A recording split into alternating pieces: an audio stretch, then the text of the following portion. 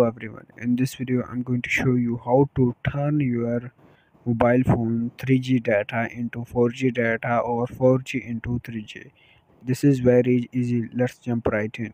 First of all, here you can see my mobile phone data is currently 4G. How to turn into 3G and 4G?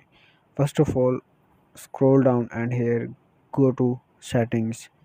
After that, here you can see scroll down and here click on more connections.